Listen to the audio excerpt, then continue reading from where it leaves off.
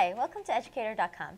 So in the previous lesson, we learned about conceptually the idea of regression. In this lesson, the least squares regression, we're going to talk about how to actually calculate that regression line and find it. So first, here's the roadmap. We're going to talk about what it means to best fit the data. What does it mean for a line to best fit the data?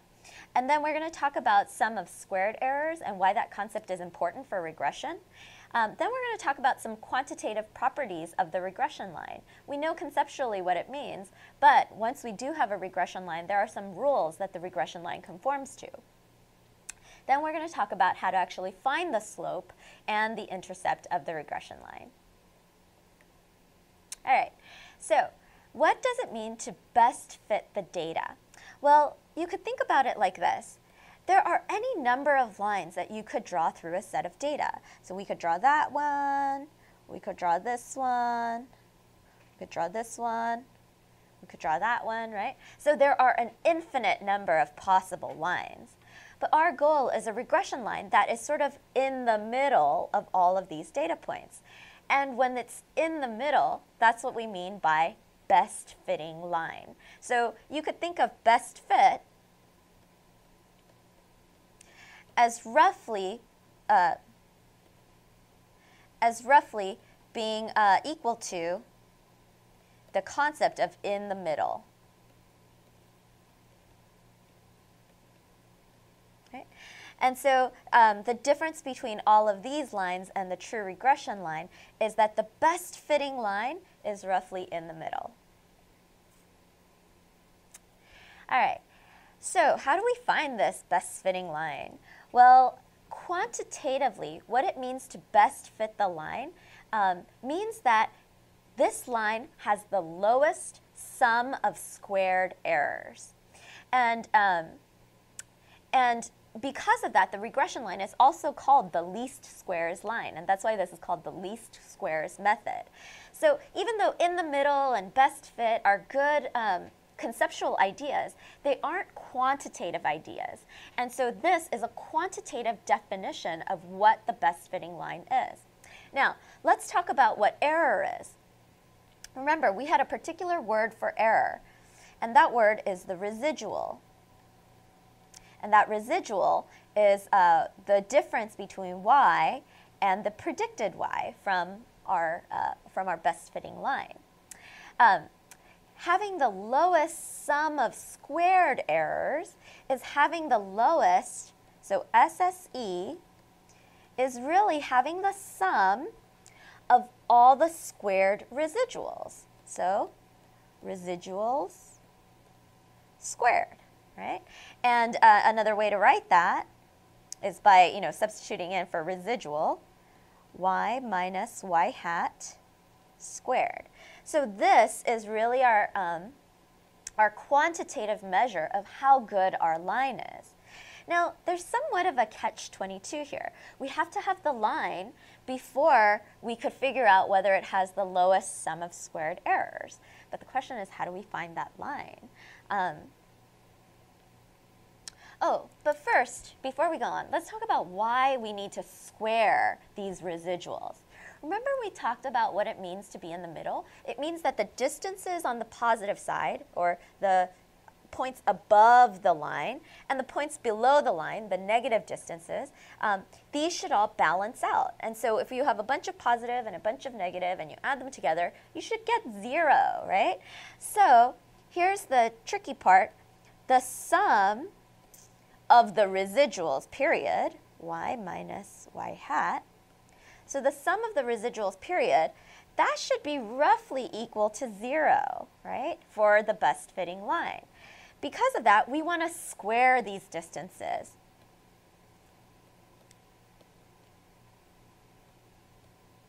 And I will write the squared in red, because that means that this value, the sum of squared errors, should be greater than 0. Right?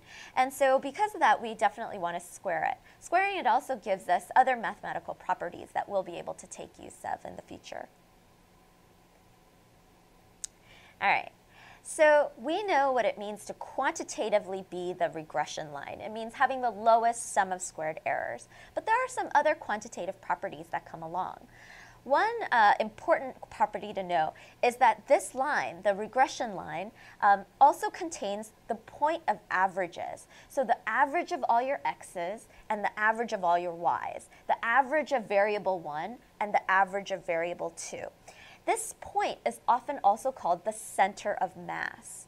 And it's really easy to find this point. You just take the average of your x's and take the average of your y's, right? And so x bar comma y bar is your point of averages. You could also think of it as the center of mass, because if you think of all your points, the scatter plot, as almost like an object, right? This is the center of that mass. We already know that this line has the lowest SSE of any other line that also contains this point of averages. The sum of the residuals, right, when you don't square it, that should be approximately 0, very, very close to 0. And because the sum of the residuals is 0, the mean of the residuals is also 0, right, because the mean is the sum divided by the number of points. If the sum is 0, the mean is going to be 0, right? And the variation of the residuals is as small as possible. So it's smaller than other lines. One way to quantify variation is something like standard deviation, right? So the residuals have the smallest standard deviation than any other lines. All right, so those are 4 very important quantitative properties that we need to know. So this sounds like a wonderful magical line. How do we find such a line? Well, you might be thinking, well, this is sounding pretty hard. Maybe we have to find the sum of squared errors for a whole bunch of different line equations and find the one with the lowest SSE. Well, that's actually problematic. I mean, it's a good idea. It's a good conceptual idea, but it's problematic, and here's why. There are an infinite number of lines, right? Like every little line, every tiny little line. You could just change the y-intercept by 0.0001 and you have a totally different line, right? You could change the slope by a tiny, tiny amount and you have a totally different line, right? So there is an infinite number of lines that we would have to test, right? So infinite number of potential lines. We can't find the SSEs of an infinite number of lines, right? This is just not an option for us. So thank you to our hero, Carl Gauss. He was a mathematician and all kinds of science guy, German guy, and he's helped us out a lot in statistics. Carl Gauss invented this method called the method of least squares. And through Carl Gauss's method, we could easily find the slope. And here's how we do it. The slope is going to be a ratio. I mean, slopes are always ratios, right? Rise over run, the ratio of change of y over change of x. And Carl Gauss's methodology sort of has a similar vibe to it. So here's how Carl Gauss finds slope. So remember, slope is not b sub 0, that's intercept, it's b sub 1. So b sub 1.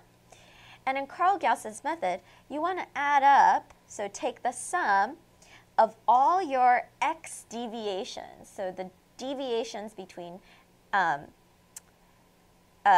x and the mean, right? So x minus x bar, right? So all the deviations of x, and multiply that to all the deviations of y. Notice that we're not using x hat or y hat because we don't have the line yet, right? But we do have the center of mass, right? And we're using that. We're finding the deviations from sort of the center of mass, right? And that sum over the sum of x minus x bar squared. right? So it's sort of, think about this as the 2D variation over the x variation squared, right?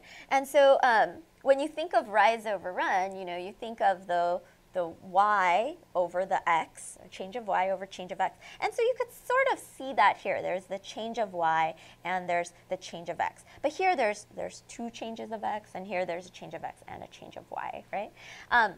But this method will give you the sum, the slope that is the slope of your regression line. Ta-da!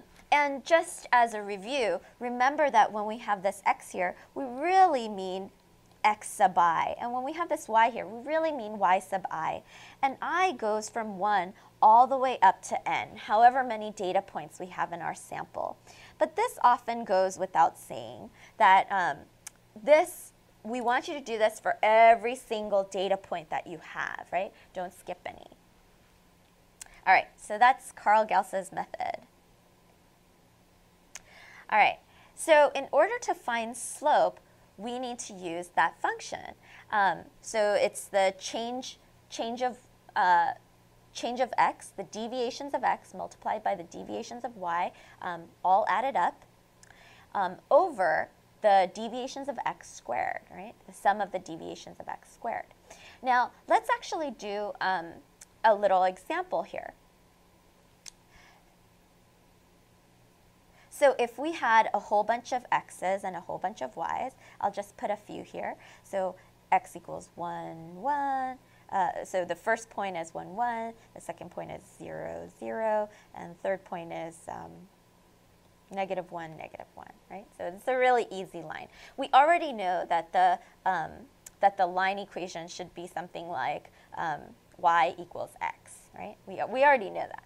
But let's see if we could use Carl Gauss's method in order to find slope. And I often find it useful to tell myself, okay, I know this is where we're going. So the deviations of x and the deviations of y. So the sum of the deviations of x times the deviations of y, and the ratio of that sum to the deviations of x squared, right? Well, this means we're going to have to find x bar and y bar, right? And easily we could tell here, if we take the x bar, we just add it up. Adding it up is 0, so the average is 0. Adding this up, 0, right? So we already know x bar and y bar. It's a really easy one. Now, in order to do this, I'm going to have to find x minus x bar. Oh, let me draw this in a different color to make it easier on us. So x minus x bar and y minus y bar, right? Not only that, but I'm going to need to know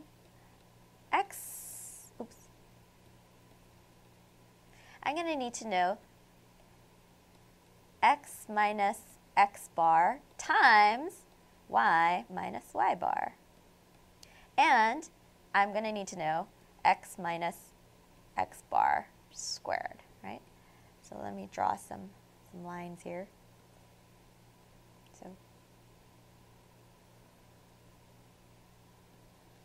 All right, so let's get started. Because my x bar and y bar are 0 and 0, this makes life easy for me, right? And now let's find this difference, the x deviation times y deviation. So I would just multiply across. So that's 1, multiply across, 0, multiply across, 1, right? And then x minus x bar squared, so this value squared. So that's 1, 0, and 1, right? And then I need to find the sum here and take that and put it over this sum, right?